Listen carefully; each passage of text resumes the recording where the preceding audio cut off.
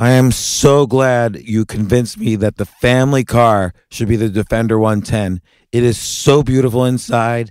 It's so comfortable, and it just feels indestructible. Yes, it really is. I've been waiting a long time for the new model to come out. The Defender 110, I'm telling you, it's my favorite car of all times. It's my third one. You know, I have stories of going off-road. The guy managed the group. He was like, what are you doing in this beautiful car? I'm like, I'm going off-road. He's like, are you sure? Because you can use one of ours. And then they look like Mad Max cars. I'm like, no, we're going to do this. And he was shocked. Wow. Well, it's great because the Defender has been reimagined for 21st century adventure, and its unparalleled off-road ability, as well as its robust interior, are invaluable whether you're headed towards uncharted territory or just a weekend of exploration. The Defender 110 tackles challenging surroundings with absolute confidence. The SUV conveys strength outside and in, featuring peerless technology like an intuitive driver display and an award-winning infotainment system. That's my favorite part, to keep you connected no matter where the journey takes you. Adventure is unique to everyone, and so is the Defender. Choose from the 2-door Defender 90, the 4-door Defender 110, or the larger Defender 130 with the ability to seat up to 8 passengers. You'll find uncompromising performance in all three. So pack up and go even further with the Defender 110. Learn more at LandRoverUSA.com/Defender. This isn't your average business podcast, and he's not your average host. This is the James Altucher Show on the Choose Yourself Network. Today on the James Altucher Show. You usually don't see directors or documentary makers making a movie about somebody so personally close to them. Every family has its tragedy, but not everybody then dives into that tragedy in depth decades later to re-explore it. Was it painful for you to kind of go through every piece of tragedy in your life? Yeah, it was. I think she's very obtuse about why she let me make the documentary. So I can only sort of guess what the reasons are. We grew up together. So I think that was that backstory that we shared. I think she's thought on an instinctual level, if I was going to have this happen, this is the right guy to do it.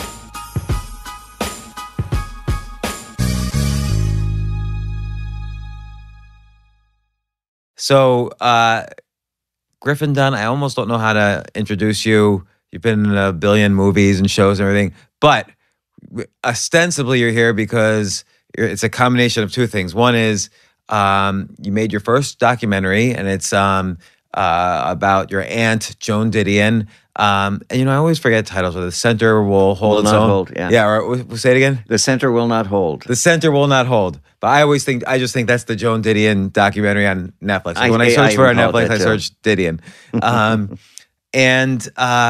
So Joan Didion has been one of my all-time favorite writers for decades. Like, she basically, it's amazing. She basically created the entire genre of, let's call it, creative nonfiction. Yeah. So many writers then have, run with it. You can even say anybody from like Tom Wolfe to Hunter S. Thompson to essentially every nonfiction writer now who's decent. Because I think she basically added storytelling to nonfiction. She was a real writer who wrote about true things. And usually they would be separate. Like an astronaut would write, this is what it's like to be in space, but he's not a writer, he's an astronaut. And a writer with the talent of Joan Didion would write fiction and describe the feeling of being in space and the wonderment of what an astronaut is going through. But I always wish they'd send poets into outer space just to see what they'd say. I bet you that will happen pretty soon. But there's so many fascinating things to break down, which is, A, Joan Didion, B, the process of you doing this documentary, C, your career, D, your whole family is like mega, family. So I want to get to the Didion documentary, but I think it's worth kind of explaining your roots, like where you came from. So, because she was your aunt, Dominic Dunne's your father, and he's famous in a lot of ways. I'll let you describe. John Gregory Dunne's your uncle. all sorts of things, ups and downs happen to you. You know, let's start at the beginning. Okay, well, you're in California. My father was a television producer he started in live television, and his boss had him move to Los Angeles, and he started a company called 4-Star with David Niven and Robert Coote and Charles Boyer being 3 of the 4 stars. And so he moved us to California first in the early 60s. And his brother, John Gregory Dunne, married Joan, my aunt, and they moved to California. And my father was very, very social and gave a lot of parties and brought John and Joan into their sort of social Hollywood world. Was Joan doesn't strike me as the type to be, is it okay if I call her Joan? Yes, please. Joan Didion? Yeah, sure. That's her name. Joan doesn't seem to be the type to be like the life of the party. She seems like more like she'd be on the outskirts looking in. But definitely going to parties. I mean, she wants to observe. She's totally, some of her greatest stories or essays about Hollywood are the things that she's observed, and chronicling the way people talk about movie making and deal making. And, she just loves, that's like poetry to her, the people talking about their deals and who's in and out at studios. So, she's very much of a player, but a quiet one. And they are, growing up, John and Joan for us was one word, and they were inseparable. Can I ask you about that? Because you bring this up in the documentary, and she sort of suggests in the documentary that, and you'll remember the exact phrasing, but she sort of suggests she doesn't really know what real love is, like that kind of romantic love. But it seems like they were very much in love, and they were inseparable like forever. But they were also kind of not at points. Well, that's, her perfect dichotomy between, matters of the heart and then matters of work. And I think she saw what she meant was, she didn't like fall in love in a sort of typical fashion the way most people think of it. She looked at a man who she saw immediately was a partner and a writer who would understand the importance of putting your work first when you needed to, using the material that you have. And that's how both of them worked. And so it was a work, but it was also, they were like penguins, they were lifelong partners who were very much in love. But, it's sort of like, there's another moment in the movie where, Joan is talking about, being a mother and missing her child who was 2.5 years old, while she is, in San Francisco, writing Slouching Towards Bethlehem, and she sees a child who's on acid, who's not much older than her daughter, who's 5 years old. Wearing white lipstick on the floor. Wearing white lipstick. And here she's a mother who on one hand misses her daughter very much, but she's also a writer who looks at that moment and goes, this is gold. And I was wondering about that when I watched it. I mean, I think you asked her what was your reaction, and she has this very expressive way of talking to you, where she's like talking with her hands first, the words coming out with her hands first, and she's like, "This is gold," and I actually thought that was maybe that's that dichotomy you speak of. I thought that was, given someone who is the mother of a 2-year-old at that point, and that she was missing the 2-year-old, which I liked how you balanced it off. It was very, my first instinct, even as a curious person, my first instinct would probably be more compassionate, which is like, where is that girl's mother? What's going to happen to this girl? And that's what you think she's going to say in that long pause before she says, spoiler alert. But it's a reveal. In the classic it's sense. A total reveal. But ultimately, she's a writer and a journalist, and her thesis that was contrary to what everybody else was writing about the hippie movement and the summer of love and Haight-Ashbury. She didn't find it groovy, and she was looking at the children and the families that were falling apart. That's sort of where the title comes from. The center will not hold. It was like the end of the Eisenhower years, and we're going into a period where the nuclear family is falling apart, and children are running away, and drug abuse is rampant. And it was a darkness in American culture that people at that time weren't attuned to. But that was what she was seeing. And I guess given her observational tendency, it's not like she ever, it doesn't seem like she indulged she would never indulge fully in the scene that she was exploring. She would be more observational. Yeah. So she's able to say, this is gold while thinking of the bigger picture of what she's writing. But do you feel perhaps a more compassionate response was warranted? I don't know that it was warranted because I wasn't surprised at all by her. And as a documentarian on this movie, that was gold. I said for saying that was gold. Yes. For me. But I often get asked, "What did you learn about Joan that you didn't know before?" And that kind of now that John is not in our lives, that sort of dichotomy of a work ethic and a family love. I mean, she's a serious family person. That's just not just with her own Didion family, but with all the Dunnes. That was like she just fell in love with our family, and they became a priority in her life.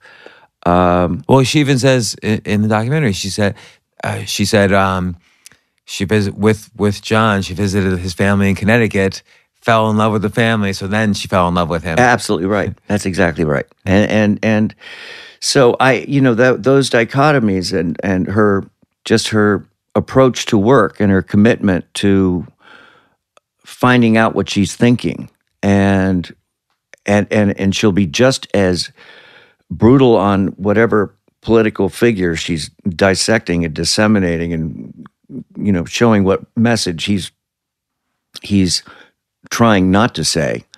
As she's breaking that down, she'll be just as ruthless on herself to find out what she's thinking. I think she and says, what she's feeling. I think she says she basically writes in order to discover what she's feeling. So and I think that comes out really full. It comes out from the beginning, but you really viscerally feel it when the stories are so personal, like in the Year of Magical Thinking, Exactly. or Blue Nights, or where it's these tragedies are happening directly to her as opposed to her observing a tragedy. Yeah. I think you get the sense that she's discovering herself too while the events are unfolding, and she's using writing for that, which is beautiful because I think most writers think, oh, I'm going to write about World War II, and they have a theory and they write it and it becomes a book. Whereas she's I think that's the power of her writing, is that she's exploring all these things in this beautiful language. Absolutely. She writes to know what she thinks, and John told me once when I was a little kid trying to have a writer conversation with Joan, I said, "So what are you writing now?" And John said, "You never ask a writer what they're writing." And that's particularly true with Joan because, she says, well, if I could tell you what I was writing, I wouldn't have to write it.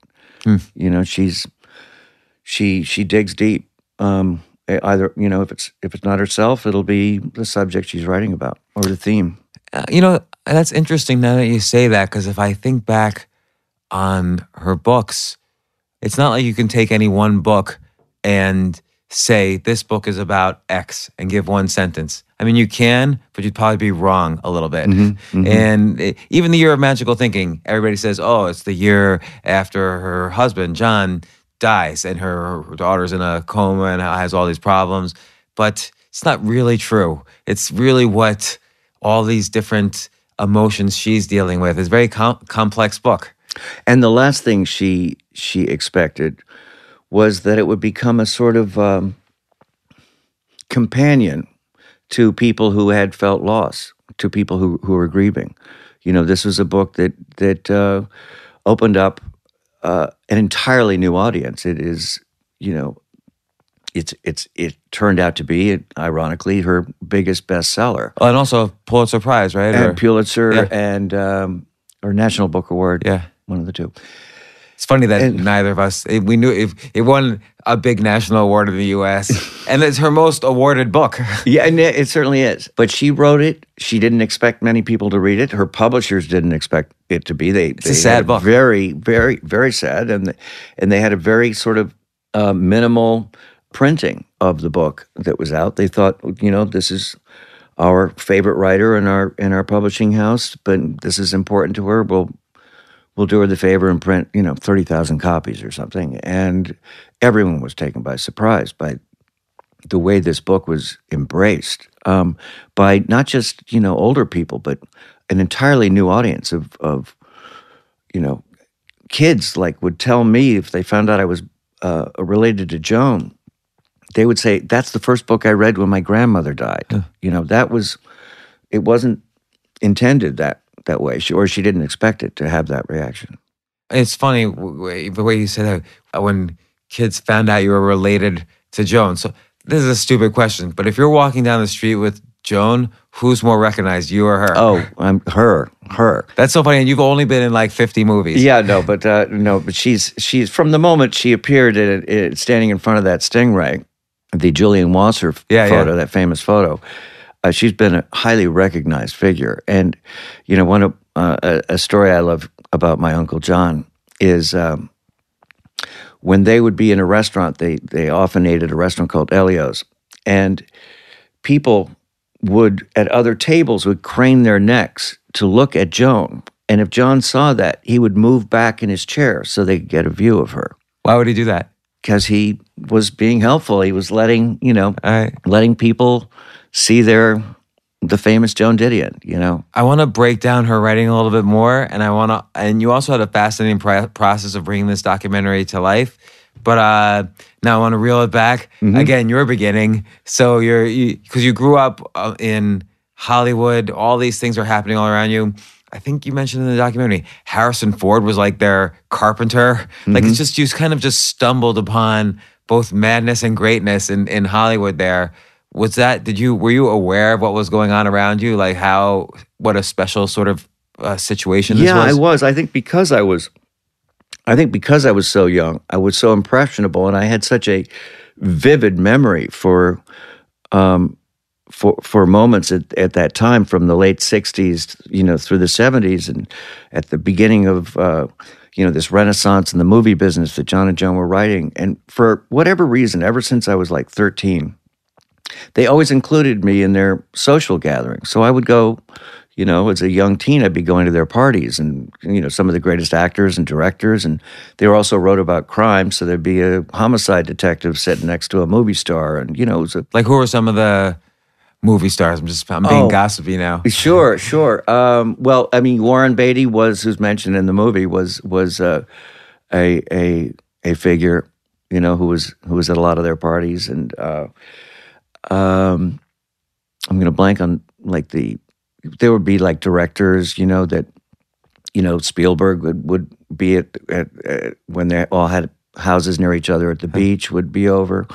But also there was a writing community too. There was, as limited as it was, there was Christopher Isherwood and Brian Moore, and so it was a real, it was a really interesting time in Los Angeles history. And I feel people often talk about, let's say, the late 60s, early 70s, there was a real, all of these directors who became essentially the best directors in history kind of got their start at that period, like a Scorsese, for instance, or and Spielberg. Marty was around. I don't think he ever came to the house, but they would all see each other at the beach, So is this what kind of reeled you into being interested in acting ultimately and making that a career? Yeah, definitely. I was, although because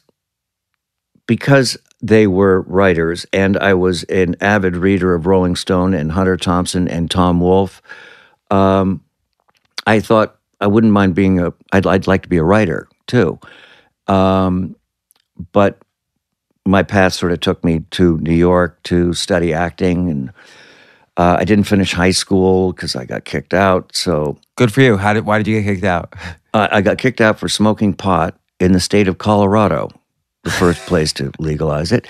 So I went to New York. I didn't figure I'd get into a particularly prestigious college, and went to the neighborhood playhouse and was a waiter and an usher at Radio City Music Hall, and had all the obligatory funny little jobs that.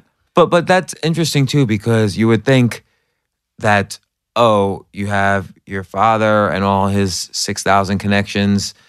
Did any of that help at all in terms of kickstarting a career? No, it didn't, because I Doesn't was, feel like a meritocracy. yeah, no, I mean, believe me, if Dad could have, he would have. But he happened to have been recovering alcoholic, had burned all his bridges in Hollywood, was really quite a loathed man. I wanted to ask you, I heard you mention that in another interview. Why was he loathed? You skipped over. He would drink and have a pretty loose mouth and would like trash very powerful people, and it would always get back. And then he did the worst crime of all, was made an expensive flop movie with Elizabeth Taylor, and Sue Menger's most powerful agent in Hollywood, her husband wrote the script, and so. And Dad would make fun of the husband and make fun of Sue while they were all getting drunk in Switzerland making the movie. He came back and he was told, unknown certain terms, "You're over. Your career is done." And indeed it was. He was totally blackballed. And What does that mean? It means no one's returning his calls, no scripts are being read, he's not given opportunities. all of that, and not being invited to any of the big parties that he was. Which is what you need to sort of, hey, we're going to do this deal, right? And Yeah, he had everything stripped from him. So he went to, he got sober. He drove to Oregon aimlessly. He had no intention of, he was just driving up the coast. The car broke down in front of like a cabins in Oregon. And he lived in a cabin without a phone and just wrote letters and taught himself how to write. And he got a letter from Truman Capote, who said, I understand you're there licking your wounds and you're hiding out and you're ashamed, but Oregon is not where you belong. You write, you do what you have to do up there, but you have to come back. And indeed he did. He came back to New York and wrote a book, and the book did very well, and he became, Vanity Fair hired him, and, he had a complete Phoenix Rising. Well, it's interesting that Truman Capote was the person who called him, just because, for a variety of reasons, but the main the reason that stands out is, sadly, your sister was killed, and after that, your father kind of made it his career. It is a totally reinvented career of basically pursuing justice. Absolutely. Like going into every high-profile murder trial and kind of exploring this intersection between celebrity and violence and murder. Like he was front and center at the O.J. trial, the Menendez brothers, and he wrote books. Vanity Fair, he was writing for them. He wrote books about all these things, and that became his it was a bitter, bitter irony that he found his voice as a writer when Dominique was murdered. He had his calling. Suddenly what he was interested in, what stories would drive him, always were about injustice and about people getting away with a crime. And the man who killed my sister did less than 3 years, and that drove us all insane. But he took that rage and put it into every piece he wrote since. And where's that man now? Dad? No, the man the killer. The killer is in. Last I heard, he was in Washington State. He's changed his name. I went through many years, as my dad did as well, tracking him and hiring private detectives to see what at some point you just, I don't know where that piece of shit is. Well, so he went to Oregon, then moved to New York, and then you kind of followed him or did your own path to New York. That's right. Yeah. He was on the way down and I was moving to New York to head up, and, so, why do you think acting could be found in New York instead of L.A.? I was also pretty snobby about acting. Having grown up in Hollywood and just being in an environment where really all anybody talks about is movies. I was desperate to be in the city. I had a thing about New York from the time I first saw this city at the age of like 8 or 9. And I said, I'm coming back. And I've been an avid lover of New York City, ever since. And I always knew I was going to end up here. And when you moved to New York and you're doing the neighborhood playhouse and all the different jobs, how did you start learning actually the skill, the craft of acting? And by the way, I think people don't realize how hard it is. Like just as a side thing, my daughter's a freshman in college, and she was choosing between majors, what to study, neurobiology and acting. And I said, absolutely do not do neurobiology, because that you could like read a couple of books on and memorize and learn. But acting's like a skill you have to do to learn. And there's lots of theories about it, and it comes from your body and your mind, and it's creative. And that's a skill you can use in many avenues of life, which is, I don't know what you're going to do with neurobiology. Well, I mean, that you were very unique as a parent to suggest she go in that direction, because especially being an actor, my daughter's an actress as well. And I just thought, it's a world of woe. It's such a heartache, I'll support you, but, in what you want to do, but it is really, really tough. And I'd be a little discouraged when she was just thinking about it at the beginning. The one who told me to just basically shut up and told Hannah, go for it, was my Aunt Joan. Huh.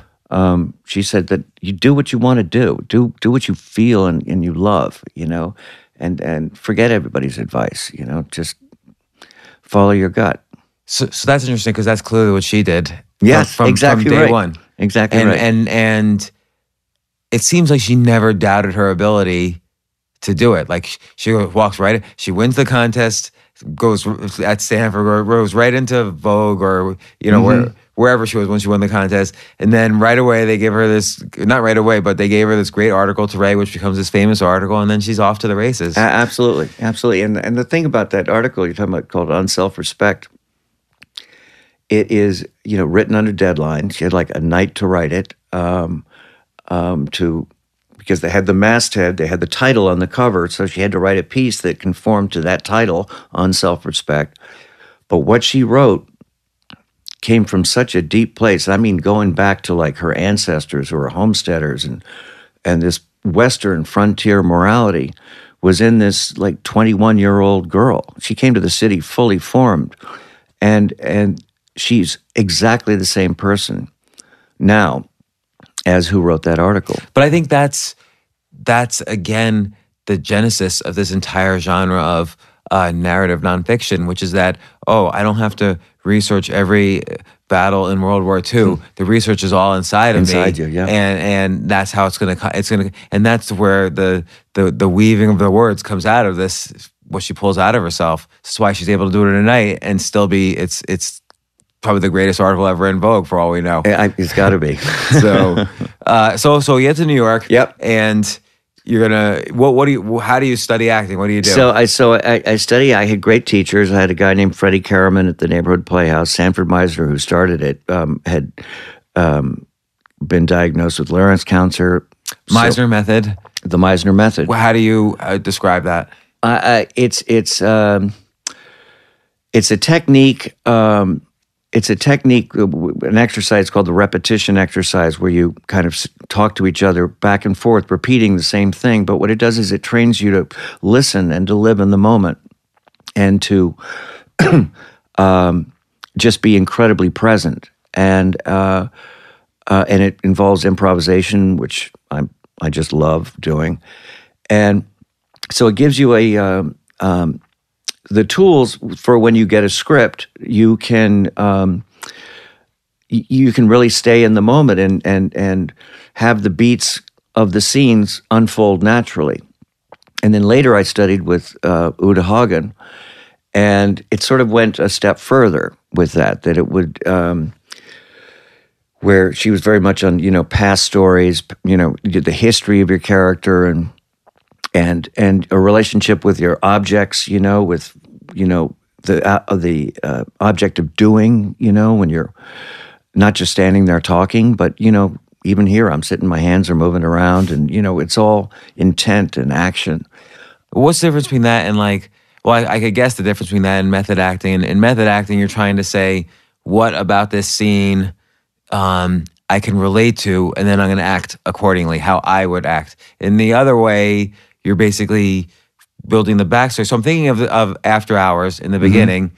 This is just reaching back into my memory from seeing the movie, God knows how many times 30 years ago. But I have to say first, and maybe every podcast you've ever been on or every interview you ever had has said this, but After Hours, which you were the star of, 1985, is probably, I would say, easily it's hard to know what your favorite movie is, but it's definitely in my top movies. And at the time that I saw it, it definitely was my favorite movie. I was a young person, and I was thinking, oh my gosh, this is what it's like to be an adult. These experiences are going to happen. And now I'm sitting in front of you. Those experiences were happening to you in the movie that I probably watched 10 times when I was, 16 or 17 years old. So that was a great movie. No, thank you. And you're a part producer of that too, right? Yeah. Martin Scorsese directed it. We went to Marty with the script. Amy Robinson and I. She found the script.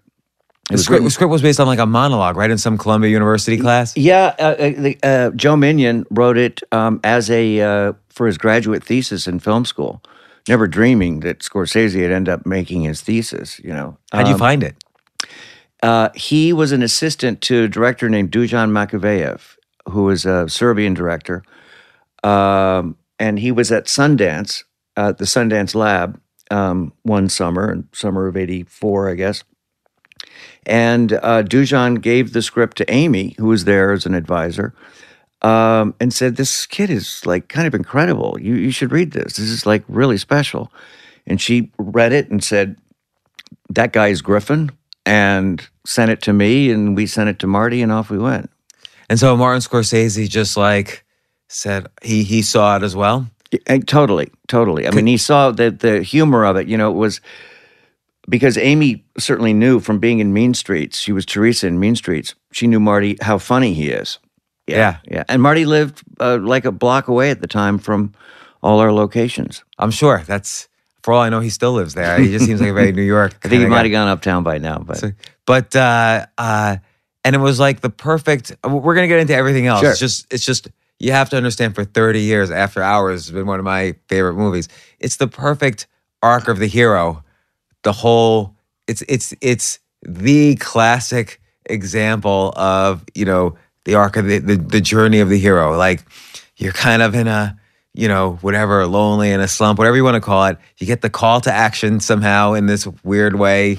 And then just weirder and weirder things happen along the night while you meet your cohorts along the way. And then finally, you're back where you started, but a changed man as a result. Absolutely. But you're sort of moody and lonely and curious in the beginning. So that could either be coming from you internally, maybe you were picturing when you first moved to New York and how you were feeling sitting in a lonely diner, or did you make up the way you were going to act by filling out a backstory of who this character is? He works at some boring job and he wants some excitement in his life, and you make it up in your head. So did it actually help you? Oh, it helped me enormously. I felt the backstory of the guy I played wasn't that dissimilar than my own personal backstory.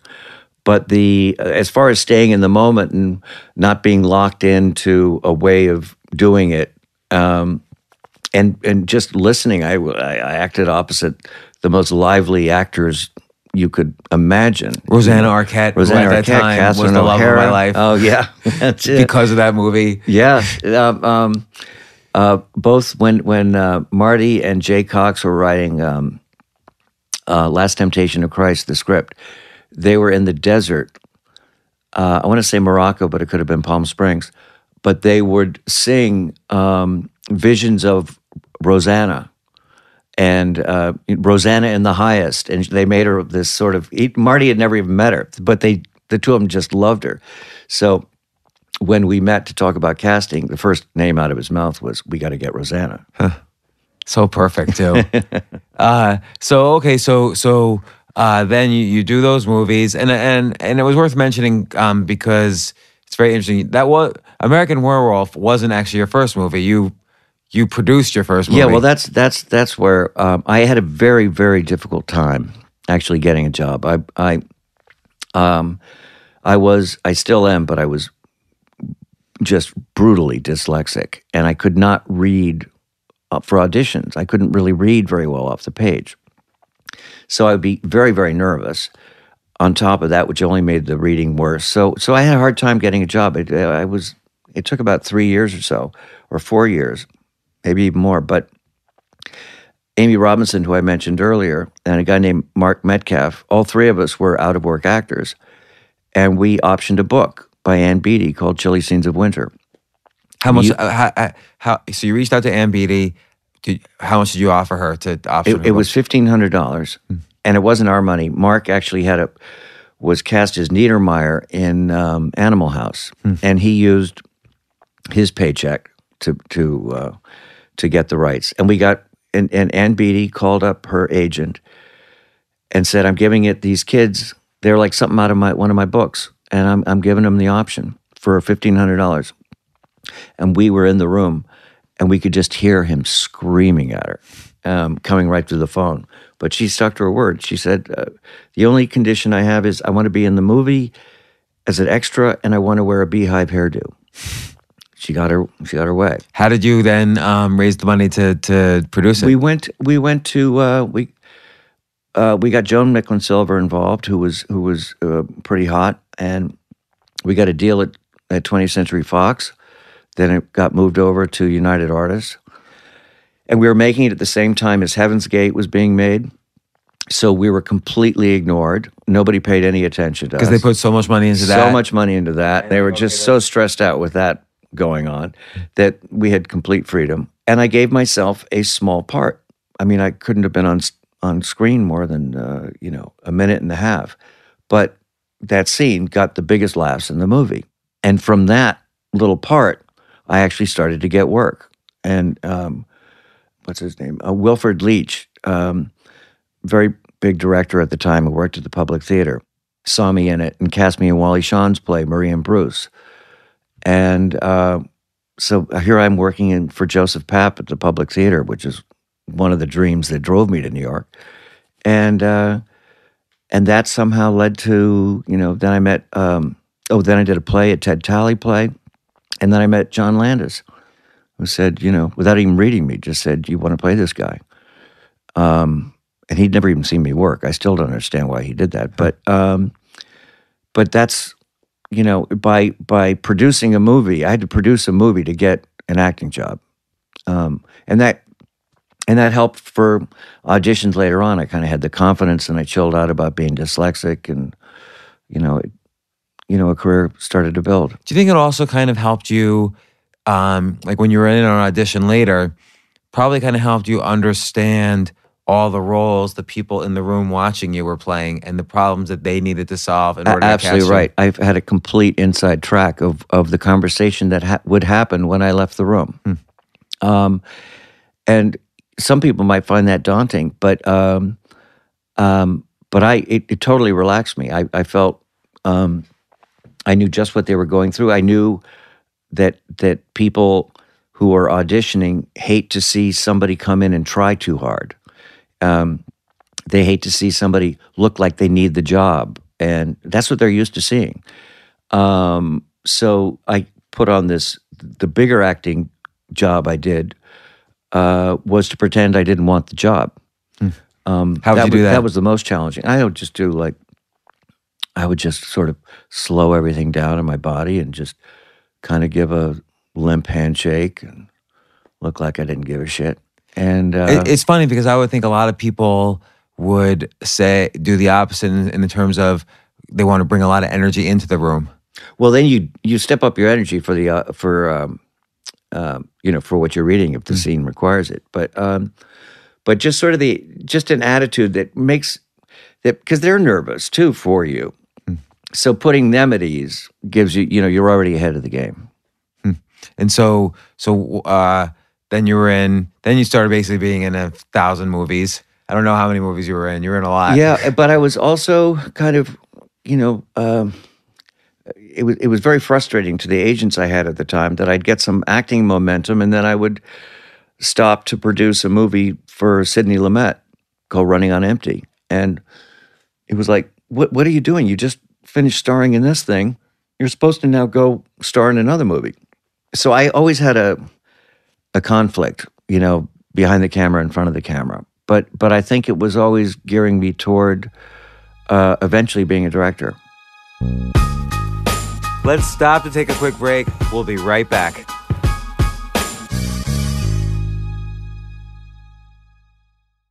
This documentary about your aunt, about Joan Didion, this is the first documentary you've done. It is.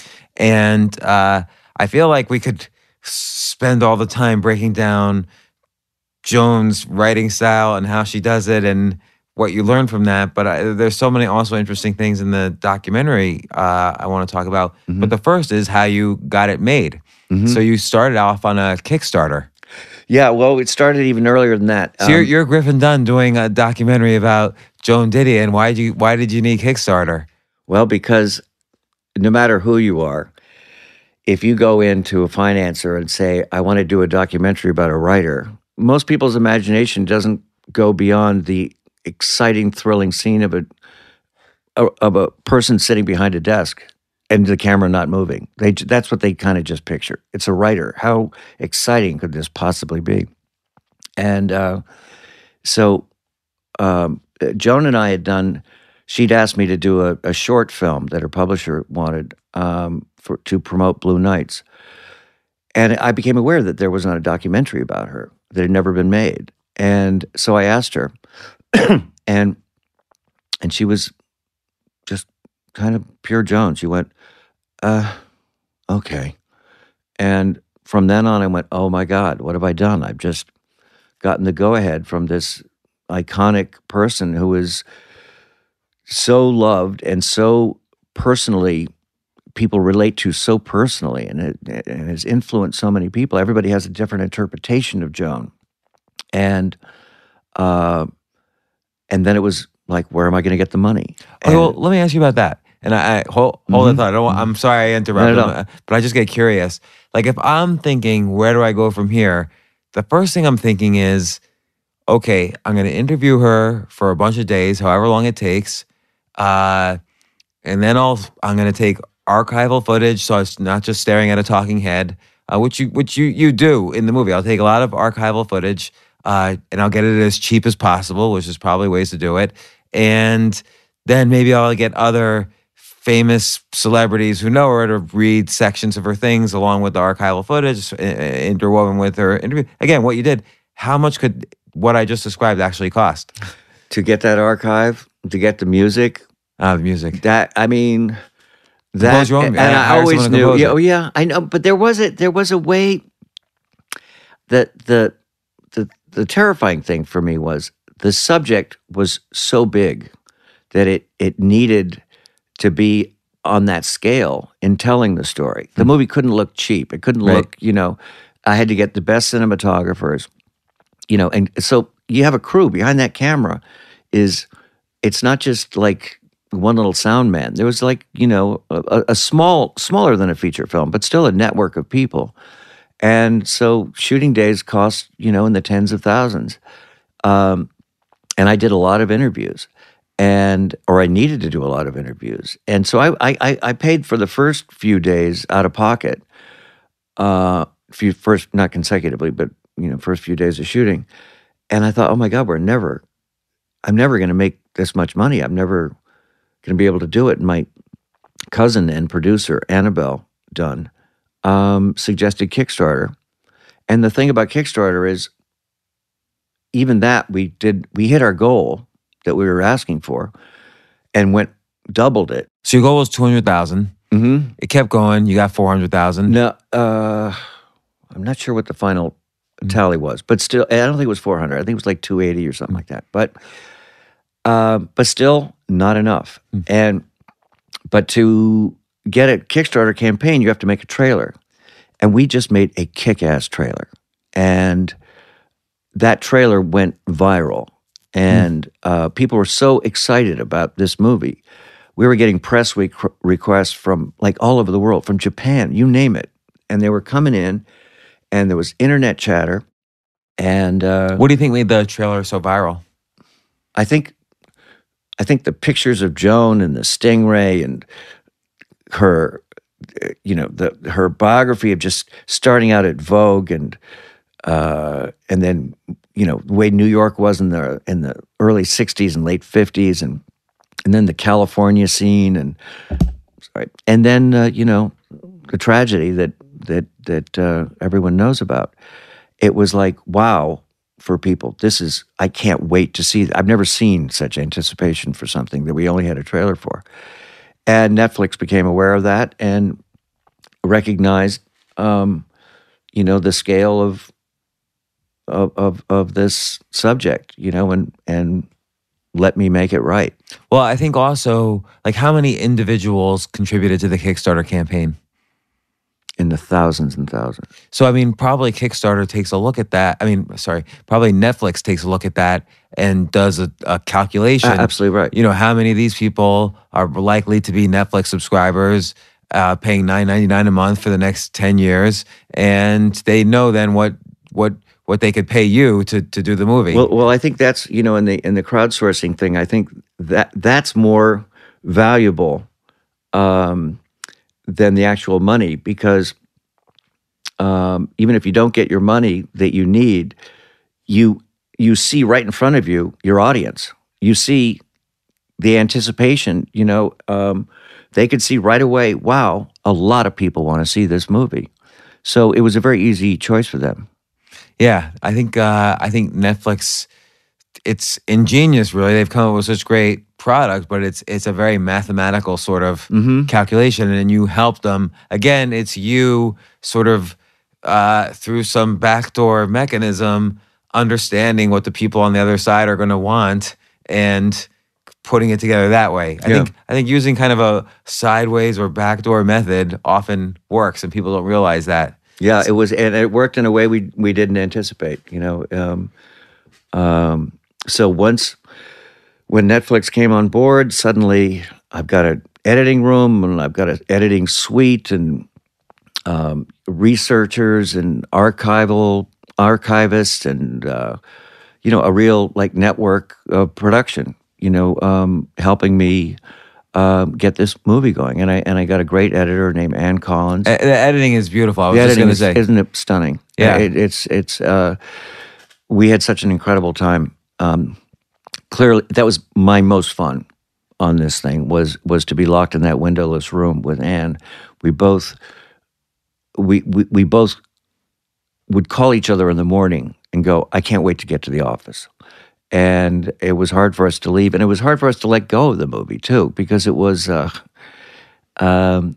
we really just, it was like going to see Joan and John and Quintana and my mother and my father and my sister every day. Was it? Was it? You usually don't see directors or documentary makers making a movie about somebody so personally close to them, and also, again, you're exploring a past that's so. Every family has its tragedy, but not everybody then dives into that tragedy in depth decades later to re-explore it. Like, was it painful for you to kind of go through every piece of tragedy in your life? Yeah, it was. And I think in a way in a funny way, more painful for me than it was for her, because she'd already confronted it with 2 books and knew that my job was to go into these painful areas of both of our lives. And but I think she's very obtuse about why she let me make the documentary. So I can only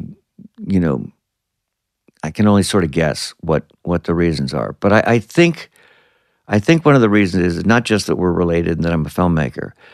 I think that she knows that I know the people, I love the people that we lost. And, we share this, we're sort of the last 2 standing, in the family. And I think that when she looks at me, she sees someone who, loved her husband and her daughter. And I see someone who adored my mother and adored my father. And, we grew up together. So I think that was that backstory that we shared, I think, is why she's thought on an instinctual level, if I was going to have this happen, this is the right guy to do it. Do you think at any point you being so close to her prevented you from going into certain parts of tragedy that somebody else might have? Yeah, I've often thought, that the good news is I'm able to do it because I'm related. But the bad news is I am related, so I don't have the objectivity or the sort of distance that a non-related documentarian would, to really kind of go in areas that I did, by the way, but it was extremely difficult for me, and I'm sure I pulled out a few times just to spare her, having to do it. If people have a problem with the movie, they might say, it's like a love letter, and I'm okay with that. Yeah, nothing wrong with that. And we definitely see the full range of her. That's right. So, I mean, as long as it honors her work and it makes the connection between what she was writing, when she was writing it, and what's going on in the country, and charting her biography with her work and how her life impacted her work and vice versa, then that was my intention. I think for her, like you say, she's been obtuse about why she let you do it. A, she probably trusted you, but B, we live in a world of Netflix now and YouTube and Trump tweeting, and not everybody's reading Slouching Towards Bethlehem anymore, no matter how historic a book it is, how great it was written, how it created an entire genre. People are reading tweets. Yeah. So to keep a voice, everybody wants their voice to still be relevant. And I think for her, it was a way to still say, I'm relevant. I think so too. And I think the most gratifying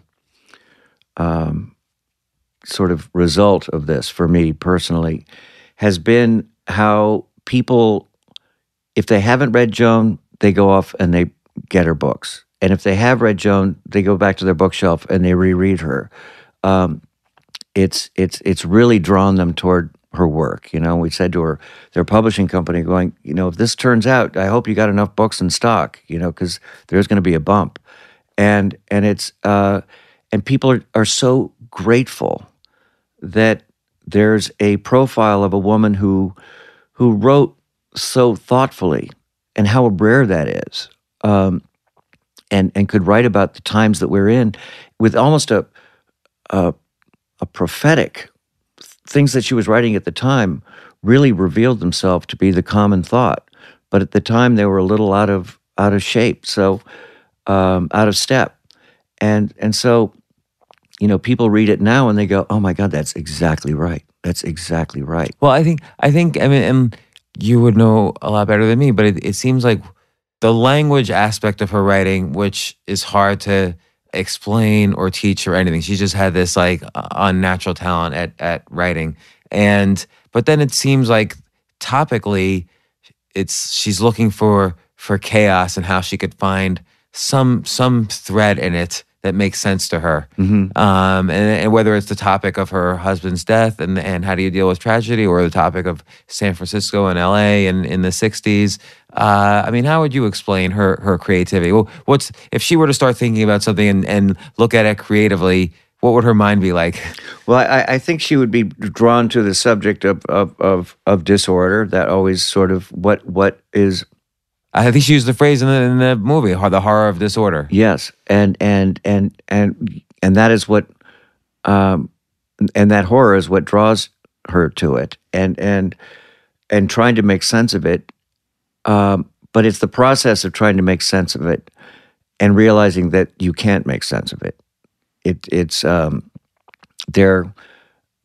So and that same nonsensical, but effort to make sense of the insensible, applied many decades later with your magical thinking. I mean, you can't make sense of why you sit down at a dinner table and life as you know it is over. Life changes. Life changes in an instant. She's just trying to understand what is going on, but doesn't have the answers. And so let's just take that. Like, she's trying to understand what's going on, but she doesn't use that phrase. So what's the next level of her creativity where she avoids using that phrase but is able to explore the topic? It's research that she will look at. Say it's in the movie we were talking about, the Central Park Five. What she is looking at is she's watching the news. She's watching, Trump get vitriolic about the death penalty, telling the media that they should be killed before there's even a trial. And then she's reading the New York Times, and then she's reading the New Amsterdam Times, and then she's saying, "Wait a minute, this is how different is this? What was going on in Tammany Hall, and in the 19th century in New York, and there was graft, and there was,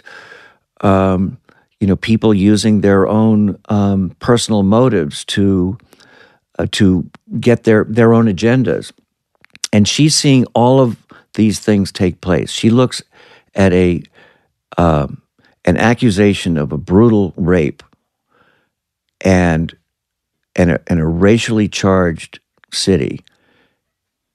And she's saying there's more to it than just this. This narrative goes back. This goes back to the forming of New York and the rules and that Tammany Hall and elections and the vitriolic voices of the daily papers, and the tabloids. And so she's like pulling all of this in, and then she burrows down and tries to make sense of it. Yeah, and it's interesting because while I was watching the documentary, I keep thinking all these things that she was saying about the 60s, whether it was the kind of cultural events that were happening in San Francisco or LA or wherever, or in New York too, which she comments on in the movie, and also the kind of various viewpoints on writing that come up. It feels like this, you could say almost the exact same things now. So it seems like the common thread is that history repeats. Yes. But that the art is sort of kind of finding the unique, maybe the small unique things that are happening in each period. And that's what she was so good at. Like finding the way, like finding the 5-year-old on acid and yet somehow linking it back to some horror or some disorder that she could write about. Yeah, absolutely. I think that's also why people are so moved by the picture, is that she was writing about that then, and now we're in a period where the center is really not holding all over again, where there is there's such civil chaos, and the country is just so divided, and we have a leader who speaks in tweets, and then there are bloggers who just write the first thing that comes out of their mouth, and just lambast and the rage that's going on without the reflection, right? Without the perspective, the historical perspective, why we're like this, that or the she humility. wrote about. Or exactly. Because a lot of these guys rant on every side without any perspective, without saying where this is coming from inside them. She never was guilty of that ever with anything that she does. It's always like something's happening inside of herself that's making her explore these things. Why does she move from New York to LA or wherever? She says it in the movie, like it's something that's happening for her, that she's experiencing some horror inside her. Did she say to you afterwards, she liked the movie? Yeah, it was more than just like a conversation. It was Did she want to be in the editing room? not at all. And nor did she, it took 6 years. I mean, an entire year would go by and she wouldn't even mention, like, how's the movie? She kept her distance. And so when I had something, which was a 3-hour cut, a cut I would never show to a studio or financier, and particularly most documentarians would not show their subject something this raw and this long. But I wanted her to see where it's at and to sort of like give me either the support or see the horrified look of disappointment, and just go through my worst scenario. And so I went to her apartment and had these little speakers connected to the laptop, and I had a iPhone that would record her if she wanted to say something, talk about something, but not interrupt the movie. She just would say, just mention something, and I'll see it on the time code, and we'll go back and go over it. And I said, we'll take a bathroom break at 1.5 hours. And the movie starts, and she's looking at herself and footage she's never seen of her giving interviews as a young writer, and then seeing her closest friends talking about her and strangers dissecting her work, and this archival footage, waves and waves of archival footage put to her prose. And I think she was overwhelmed by it. Imagine seeing your life up there. And I think the affection that I had for her was palatable, and that she was witnessing that, and not just me, but all the people that worked on it. There was a lot of love in this 3.5 hour cut. And so when we got to the 1.5 hour mark, I hit the bar on the laptop, so we can take a break now. She goes, "What are you doing?" I go, I don't want to take a break. And she hits the bar and continues watching the rest of the movie. It was one of the most, I'd say, the most stressful before the screening, and the most emotional experiences I've had screening a movie as well. Would you say, in the arc of your career, this is a high point, a medium point? I've never seen it so high. I mean, in terms of making something that you work on for so long that there's sort of no middle ground. This is the kind of movie you either totally screw up, or you make something that people really, really appreciate, that satisfies their impressions and conception of who Joan is. And I think it's, from just following. I mean, I read every review. I've read, these comments. I've read total strangers going on about the movie in Facebook and Instagram, and I've never had that experience. That was so, in the vast majority of people who feel so grateful that this movie was made. And so you mentioned earlier, a lot of people ask you, what did you learn about Joan that you didn't know before? But what did you learn about yourself that you didn't know before? Because obviously, not only are you doing something completely new for you, you did this documentary, but it's also about someone in your family who you're very close to. And, you have a whole career where you've done many things. You'll have many things in the future. What did you learn about your own self? Well, I learned really with this material. It was so, and the subject rather. It was so easy to fall into the trap of anticipating what others wanted, and what was expected, and what was owed, and I learned to turn that off, and I did as Joan does. I went inside myself, and it became very clear to me in the editing room with Anne what works and what doesn't. I mean, it would be a process, but I really following instinct and following. I just followed my gut all the way through, and everybody talks about it. That's how it's supposed to work, and that's what we do, and it's an inspirational theme in a million football movies, and but I'd never really experienced that. Whenever I was in doubt, I just would go. I just felt guided. Well, what does that feel like? Well, how did you kind of learn to respect that feeling? I just trusted myself. Mm-hmm. I trusted, I could tell when something didn't work. If somebody, you go through a process where you're showing, with every movie, you're showing it at various stages to other people to get opinions.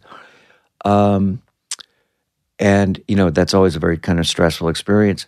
Not in an arrogant way, but I would get a comment and go, they're wrong. Or I get a comment and I was open enough to actually listen to not only what they're saying, but what they're not saying. And, so I found great guidance in the notes and the process from other people who were seeing it. And I kind of, without getting too corny about it, I thought about John watching the movie. And I thought John would love that moment. Mm. John would love that. Mm. And, his opinion I cared about the most. And because I'm talking about his wife. And I could always tell what John would have liked or not, Well, so now what's next for you? Now this movie's come out. Yeah, you're getting on all the podcasts. I'm doing. Yeah, I'm plugging. I'm going everywhere. Excuse me. Going to go to London and show the movie there. But I'm doing what I was doing while making the movie and before making the movie is developing projects for me to direct and produce. I haven't set foot in a major movie studio in a long time because I've just been vacillating between Netflix and Amazon. They've been keeping me very busy as an actor. And oh yeah, you're in the Amazon show I Love Dick. So I was a little milder there. Well, I know it's okay. I sometimes would call it I'm terribly fond of Richard. The Jill Soloway show. So we're waiting. It looks pretty good for a second season. We're not sure when, we haven't got confirmation, but everyone's hopeful. So I'm, one of the things I'm just starting to develop is a series of after hours, where there'll be a different Paul Hackett and the obstacle updated, of course, and the obstacle will be technology. And, when you lose your phone, how the hell do you get home? Oh my gosh, this is going to be great. You have to. When are you going to start shooting that? Well, we're just starting the writing, and we're just very, very early. That's going to be great. And do you have a sense of who you're doing it for? Has somebody already picked it up? Well, Warner's, who made the movie, is our partner on it, and then we'll go out with Warner's to the usual suspects in the cable world. But we have a wonderful writer who's so connected to. He sounds like you talking about the movie. It meant that much to him, and he's got this brilliant take on when technology turns on you, and then it will be like in real time. So 10 episodes over one evening, and then if it goes for a second or third season, Paul could be a woman and the city could be Shanghai, or it could take place in different cities, and whatever the obstacles are and wherever we shoot it. That's beautiful. Well, there's so many different things to recommend from this podcast. The first, of course, is the documentary on just came out like October 27th. Yeah, so correct. Just a few days ago, about your aunt, Joan Didion, one of the best writers in history, and The Center Will Not Hold. Did I get the title right? You got it. And but also I'd recommend all her books. You know, you could start from the end with Blue Nights and the Year of Magical Thinking, or start at Slouching Towards Bethlehem and Play It As It Lays, which was her second novel, right? Mm-hmm. Run River was her first novel. The White Album's great collection of essays. So many great collections and stories.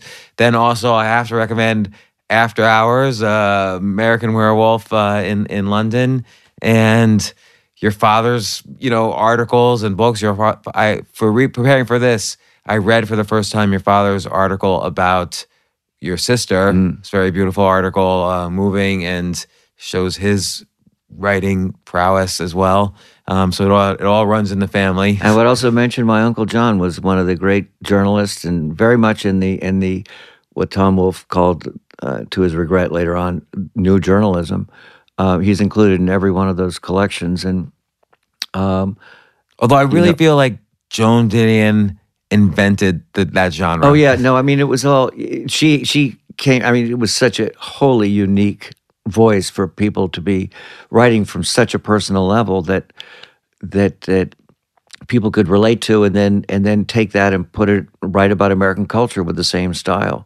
Yeah, I think reading her books is a good lesson for people who want to be good writers. Yeah. Like it's a good book to read before you sit down and start writing. Before you do your rant, read like Slouching Towards Bethlehem or Your Magical Thinking or whatever. I just want to finish my plug for John, though. True Confessions, which was made in a movie with De Niro and Robert Duvall, is one of the great books about L.A. crime, about the Black Dahlia murder. And Studio, which was chronicling his nervous breakdown in Vegas, is one of the funniest books ever written about somebody going nuts. You could read in the sleaziest, in Vegas in the 70s, not the Vegas we have now. So these two had completely different voices, completely different points of view. But, as I say in the movie, they were each other's best editors. Their offices were right next to each other. And, at the end of the day, they'd have their drink and the smoke of the thing, and they'd trade pages with each other and read what they've been doing that day, and start all over again. That's great. And I think it requires that kind of discipline over decades to build up such a great work of, oeuvre of art. Yeah. So it certainly does. Well, thanks, Griffin Dunne, for coming on the podcast. And look, I think everyone should follow all these recommendations. And I'm going to read your Uncle John's books. I haven't read those. You love them. Excellent. Thank you. All right. Thank you. Next time on The James Altucher Show. You did win technically the highest achievement in all bicycle racing. You did reach the heights of the profession. Like you were the best in the world. I think of myself as kind of an outsider, that I essentially have been in denial. Like, oh, okay, this person did dope and that's why he won, but nobody else dopes. Yeah, I mean, it's misleading that they say they're doing all these tests, because really they only test a few people. So to just say, well, we're cleaning up cycling because we tested the guys that are winning, okay, well then the goal would just be to get second, I guess. When people look at it and they analyze, those guys are taking drugs, and why would they do that? This is supposed to be a healthy thing. It's not that at all. It's at the highest level. It's a war. It's a war. There's risk, and your body's sort of a machine, and a machine can be manipulated. Yeah, manipulated and programmed and heightened. But then finally, what you did was you took back your own voice. You're technically the whistleblower. So what triggered you to do that? Hey, if you like this episode and want to make sure you never miss one, because I have a lot of great guests coming up, then subscribe to this podcast on Apple Podcasts or wherever you get your podcasts. These days, we're all investors, trying to be smart with our money despite our worst impulses. But at iShares, we believe that deep down inside of every investor is a better investor. One that's just waiting to be let out. Explore iShares ETFs and insights and let your best investor out. Visit iShares.com for more information.